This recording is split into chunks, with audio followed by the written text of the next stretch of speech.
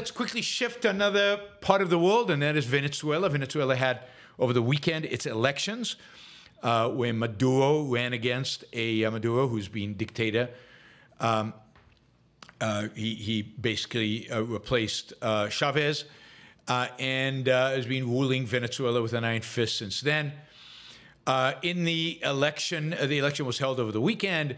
The opposition candidate claims he won by 65%. He got 65% of the vote or more.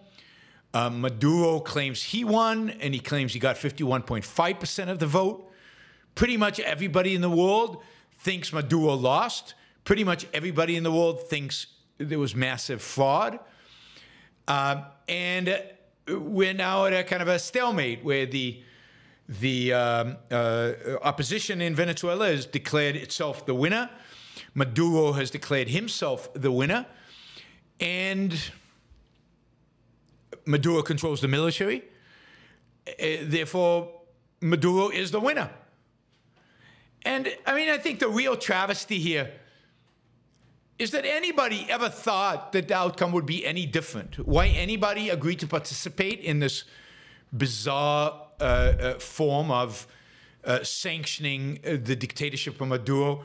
Why anybody sent election monitors as if anybody would care about what they said? This is just a game the dictators play, and they pretend that they have election to get some kind of pseudo legitimacy.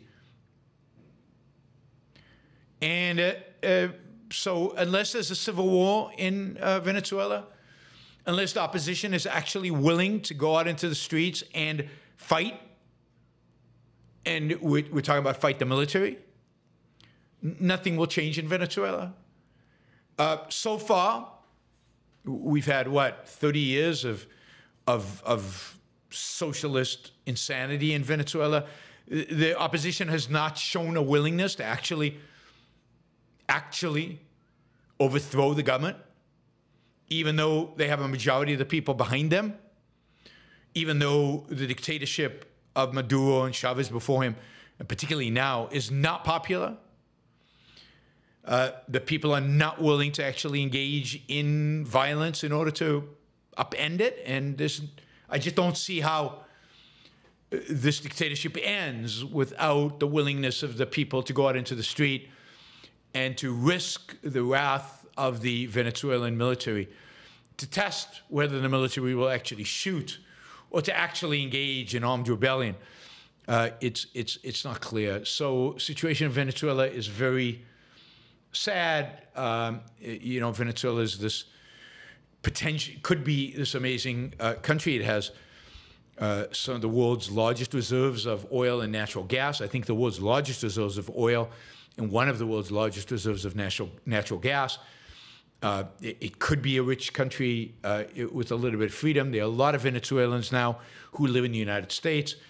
I think over 1 million who live in Colombia, and other refugees all over Latin America. I know a bunch of them have gone to Chile. And it's sad. It's sad.